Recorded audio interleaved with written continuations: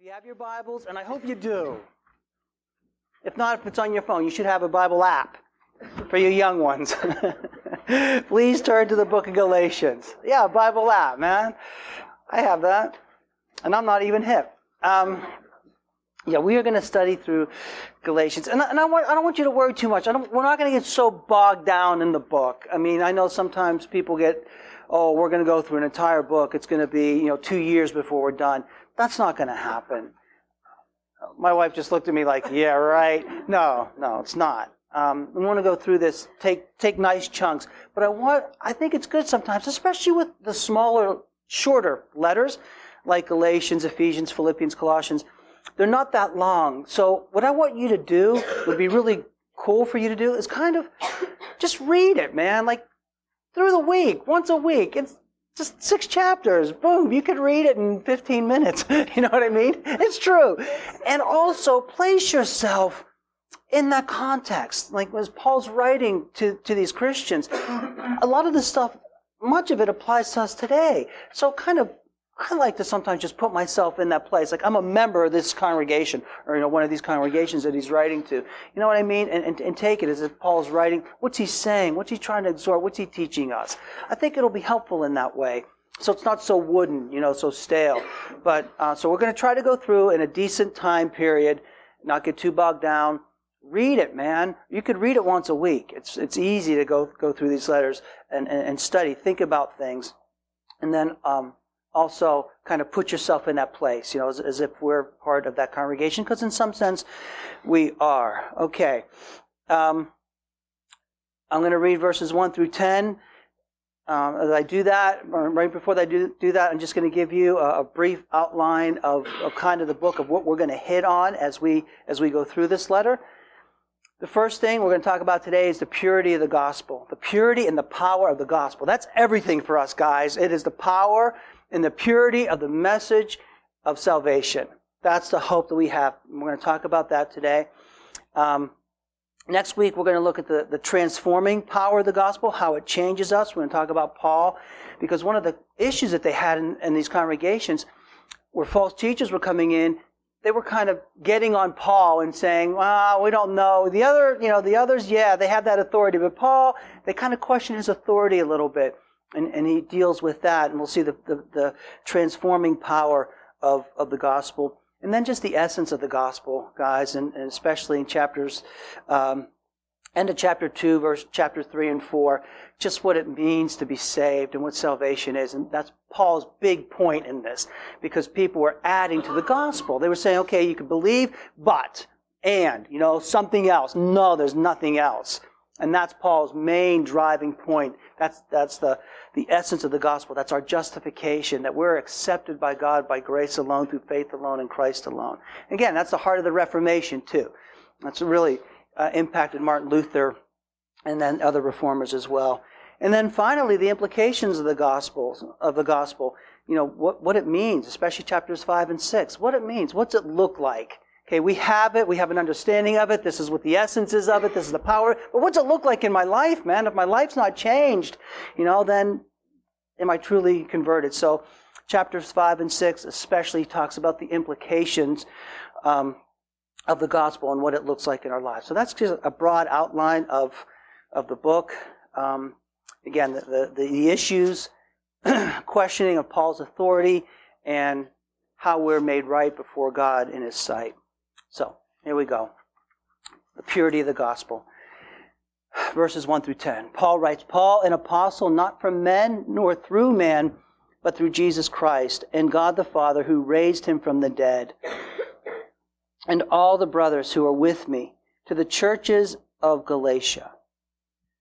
Grace to you and peace from God our Father and the Lord Jesus Christ, who gave Himself for our sins, to deliver us from this present evil age, according to the will of God our Father, to whom be the glory forever and ever. Amen. I'm astonished that you are so quickly deserting Him who called you in grace, in the grace of Christ, and turning to a different gospel. Not that there's another one, but there are some who trouble you and want to distort the gospel of Christ. But even if we or an angel from heaven should preach to you a gospel contrary to the one we preach to you, let him be accursed, anathema. As we have said before, so now I say again, if anyone is preaching to you a gospel contrary to the one that you received, let him be accursed. For am I now seeking the approval of man or of God?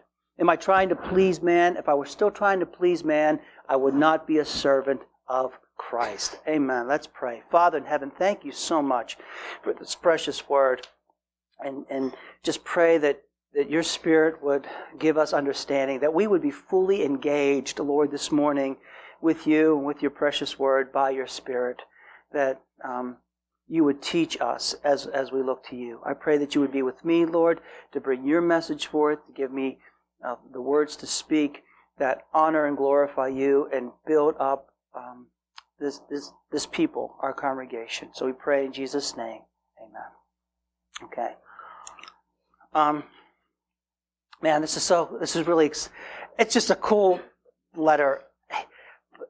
This letter is just filled with urgency. Do you ever feel really urgent about something? Like you can't wait to see that person or talk to them because you really have to tell them something. They need to know what's on your heart. You need to communicate to them. That's what this letter is. That's how this starts off. It is just filled with urgency from Paul. It's filled with some frustration, right? As the pastor of these congregations. By the way, they're Asia Minor, modern day Turkey. That's where these congregations were located. So they would get the letter, and one congregation would read it, and they would pass it on to others to read the letter. That's how it went. But you see that the urgency, the frustration, and just deep concern. This is so cool because this is the heart of a pastor, man. This is the heart of a pastor who loves his congregation, his people, the people of God, enough to confront them. That's what this is. And that's what he loves so much about Paul. That's why in verse 10 he says, look, am I seeking the approval of man? Am I trying to please you guys so you'll like me? That's a tendency for so many of us because we want to be liked. All of us. And pastors aren't, we're not excluded from that. So a lot of times we'll hold back from saying what we say. We won't risk the relationship because, we don't want you to go or we don't want you to... See, Paul's not doing that. The gospel means too much to him. And Christ means too much to him. And the people mean too much to him for him to back off in any way. Right? So he loves them enough to confront them and to challenge them, even to rebuke them. Because if you get the gospel wrong, then everything is wrong. Then you don't have Christ and you really have nothing. So that's the urgency. That's what he felt. That's what he couldn't wait to write this. He kind of gets right into it. Because the integrity of the gospel is at stake. And for us guys, the gospel is everything, isn't it? It has to be. Everything begins with the gospel. So the urgency is seen in the way he begins the letter. He has a nice little salutation, a little introduction, but then he goes right into the problem by verse 6. It says, I'm astonished. So it's a brief introduction, and then he just gets right into the issue. That's not Paul's style, really, because in other letters, if you want to turn to Philippians, just turn a few pages. We won't do Ephesians because it's a little bit different. But check it out. When he opens the letter to Philippians, right? Paul and Timothy, servants of Jesus Christ, to the saints who are at Philippi, with the overseers and deacons, grace and peace from God our Father and the Lord Jesus Christ. Then he has a whole few paragraphs here of just thanksgiving and prayer. Like he's, hey man, I thank God in all my remembrance of you.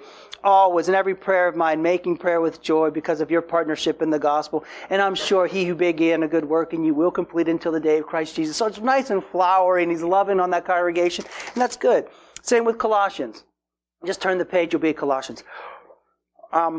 Again, the little introduction and then the things. We always thank God, the Father, and our Lord Jesus Christ as we pray for you. Since we heard of your faith in Jesus Christ, your love for all the saints, because of the hope that's laid up for you in heaven.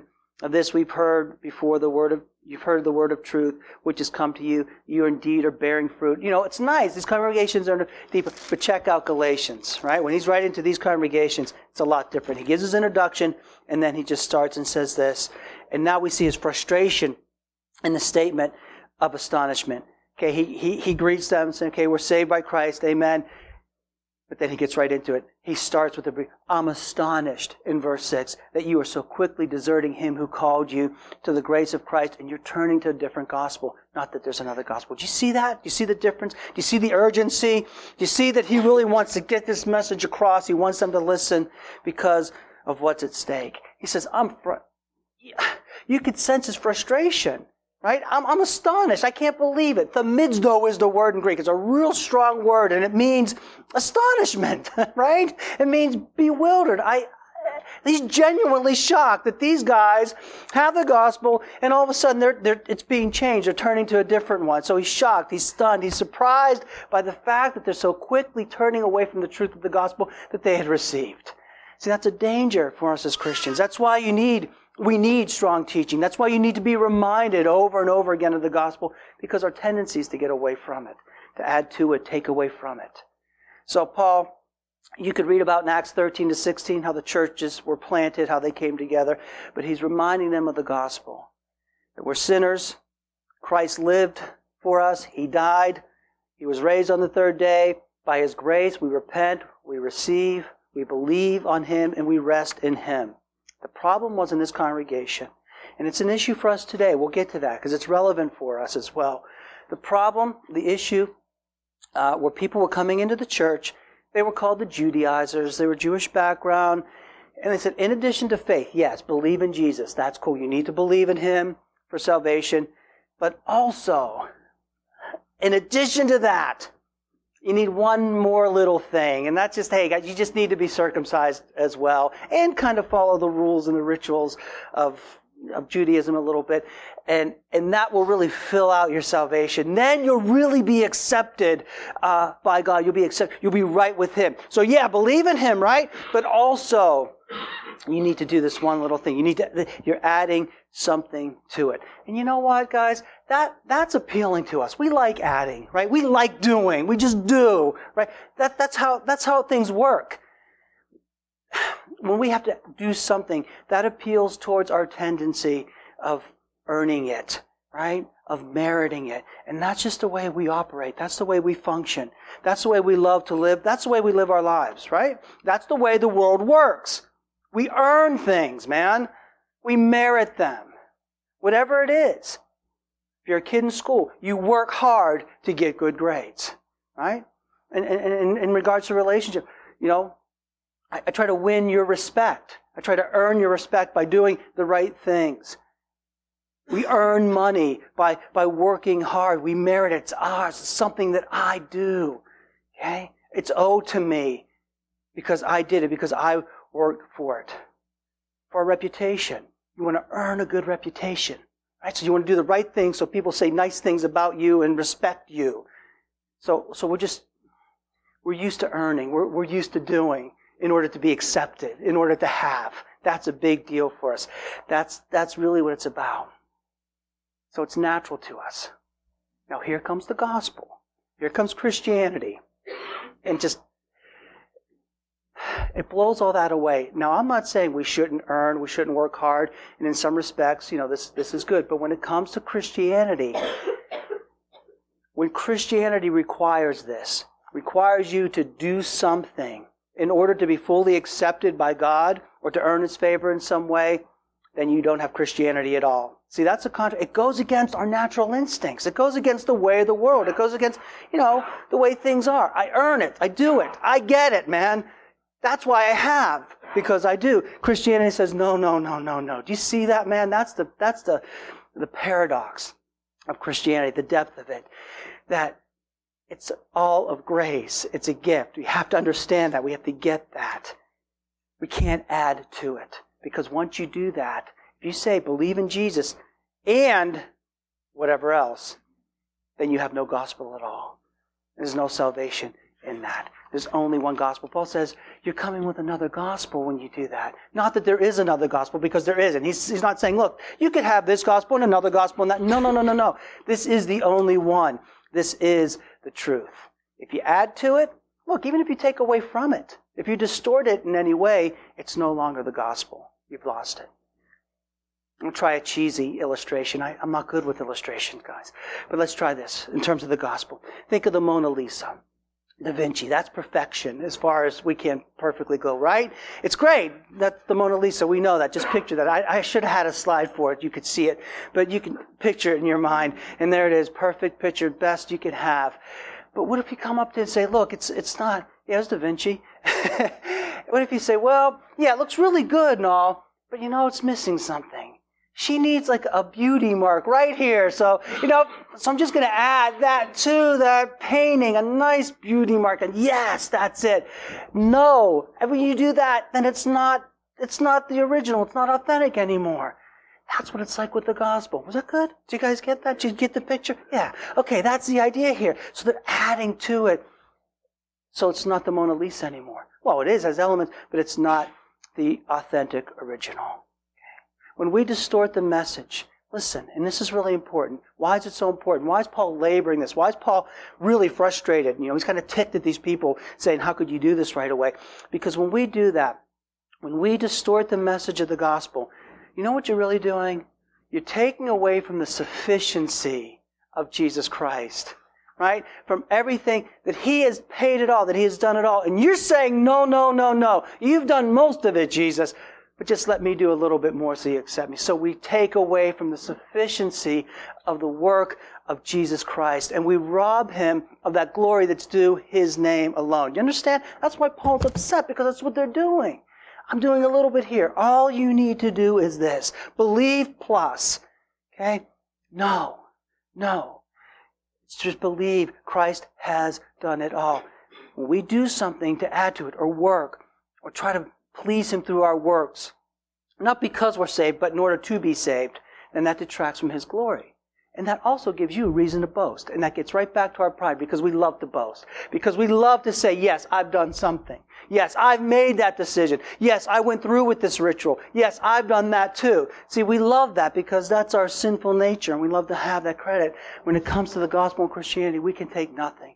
There's not one scintilla of credit that we could take before the Lord when it comes to salvation. That's why Paul's urgent. That's why he's saying, look, if you do that, then then there's really no gospel at all, and you're not gonna profit from that. Okay? Because that's not the message of the truth of the gospel.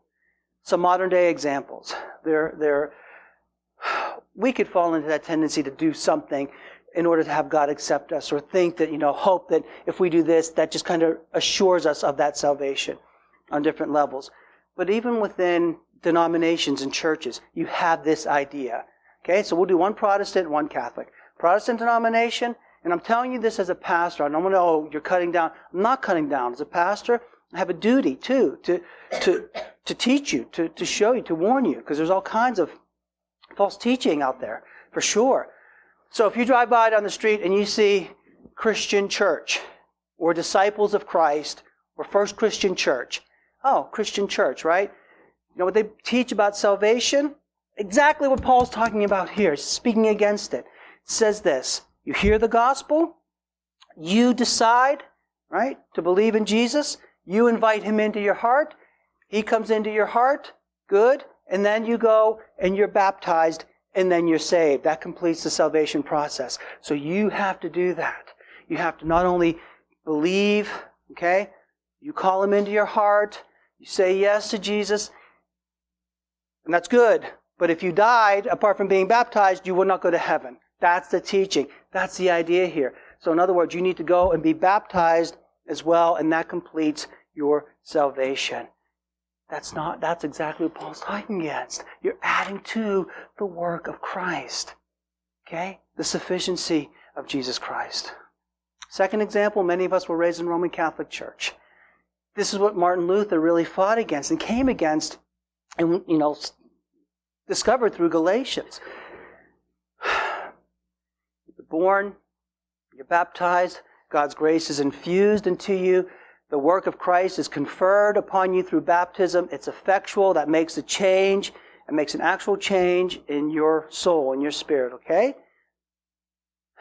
But then you spend the rest of your life doing, okay? You spend the rest of your life completing or saying, look, God, here's what I'm doing. So yes, I'm going to go to church every Sunday. So yes, I'm going to go to First Holy Communion. So yes, I'm going to go to confirmation. So yes, I'm going to go to confession. So yes, I'm going to do penance. So yes, I'm going to do good works. You see that? That's what goes, and that's that treadmill that you're on, and you're kind of saying, okay, it's here, believe, yeah, but here's what I have to do in order to be truly saved, in order to be accepted by Him, in order to be justified, right? In order to come into His presence. These are the things I need to do. No. Paul's speaking against that. That's why this is so important for us. That's why Galatians speaks to this. It's the purity of the gospel. Once you add anything to it, then you don't have the gospel at all. Right? And I know that's hard to grasp because our tendency is towards doing something. I got to do something. No, nothing. Christ has done it all. Psalm 130. We read from it this morning, but it says this. Did I give you Psalm 130? Okay. Am I way down the list?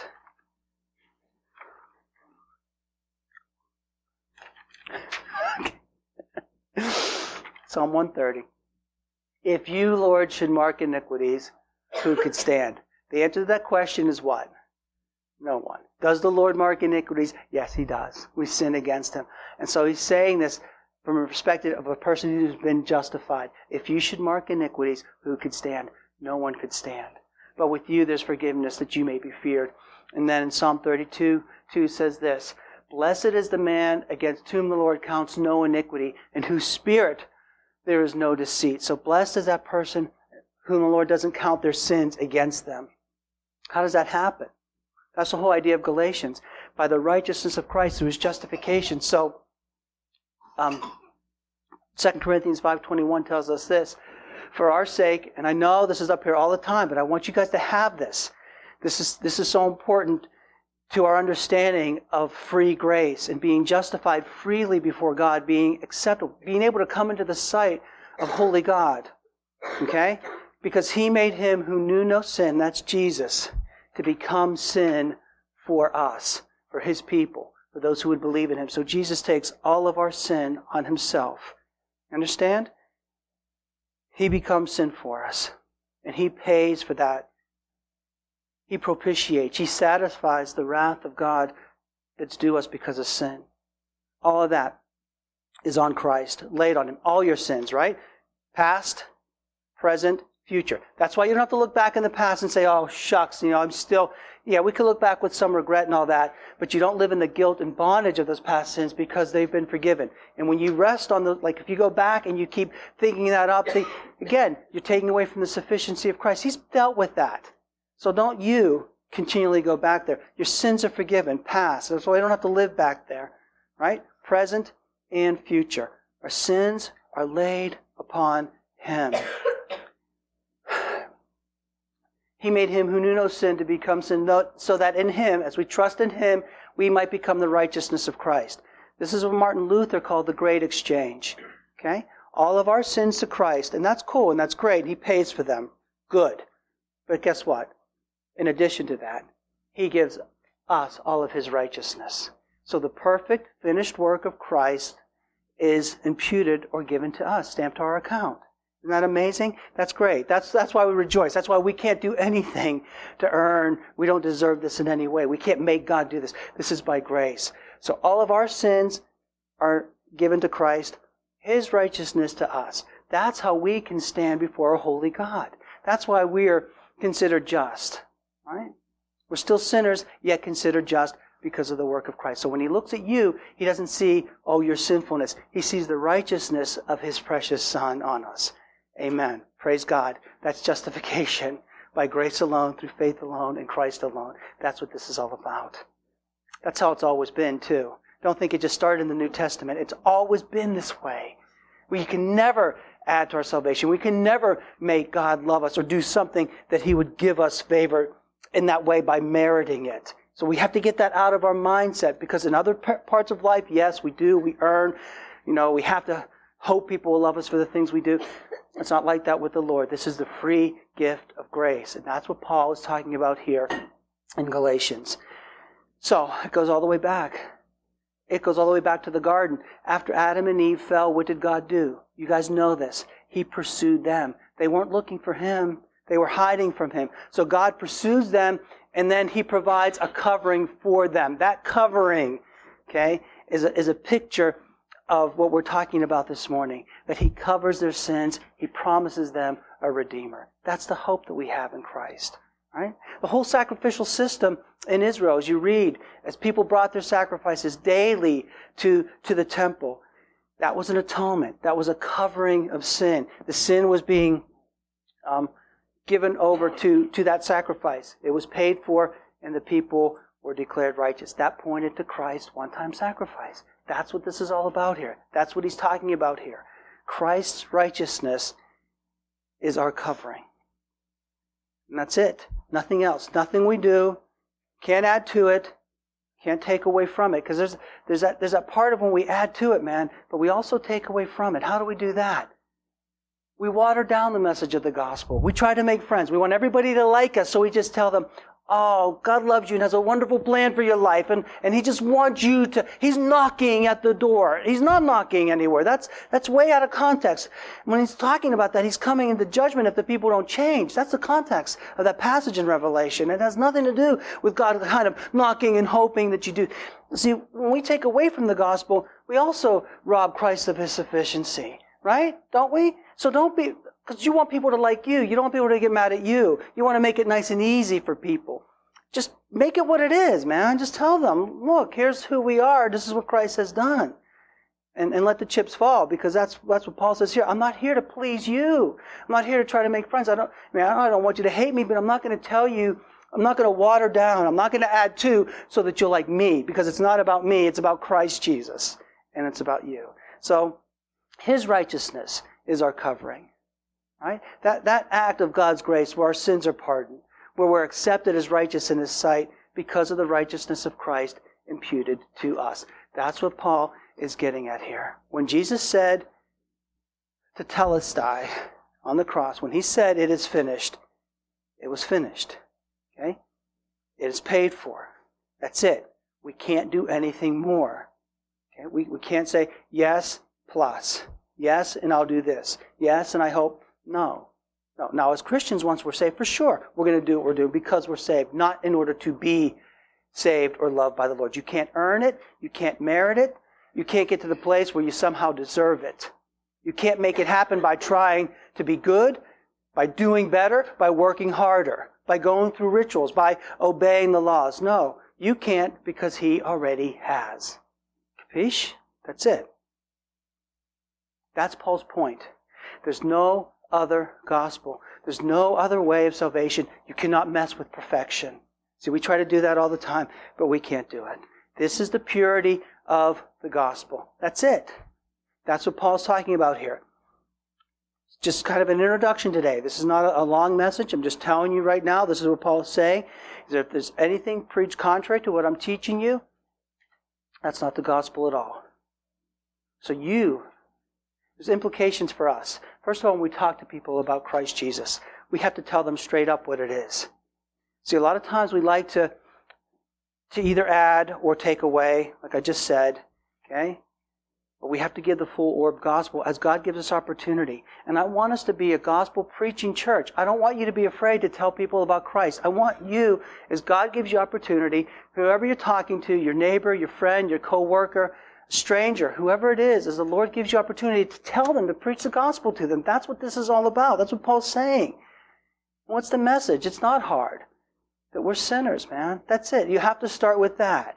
We're not just, people that make mistakes. Okay, right. No, we are sinners. And we are lost. And don't be afraid to say that. See, Paul's not afraid. We are sinners who are lost, and we deserve God's wrath, and we deserve hell. Yeah, we do, man.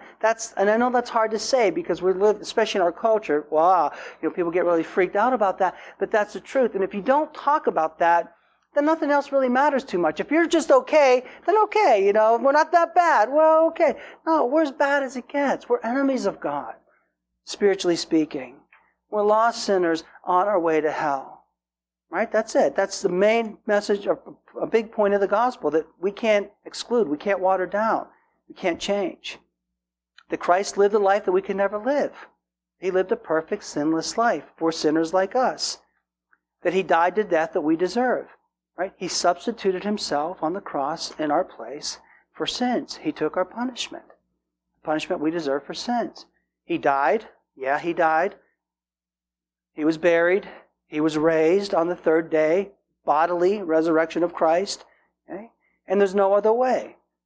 If by grace you believe, you repent, you receive, you rest on Him, your sins are forgiven, you have a place with Him in heaven. That's it. That's not hard. That's the message of the gospel. Make sure you say by grace if you believe, because it is by grace that we simply receive. Okay? We repent of our sins. That's a big deal too. We don't want to talk about repentance because we don't want people to really feel that they're that bad. No, you're that bad. That you need to repent of your sin. And that's a godly sorrow that you have sinned against holy God. Okay? And you own that sin. There's nothing else. It's like the thief on the cross. What else did he have to do on that day in order to be saved? Did he have to add to that? No. No. He was convicted. Grace came upon him at that moment. And he said to the thief, hey, mister, we were wrong in what we did. We deserve what we're getting. Okay? We deserve it. Jesus, please remember me when you come into your kingdom. What did Jesus say to him? Today you'll be with me in paradise. What did he have to do? Did he have to be circumcised? Did he have to be baptized? Did he have to go through all those rituals in order to be saved?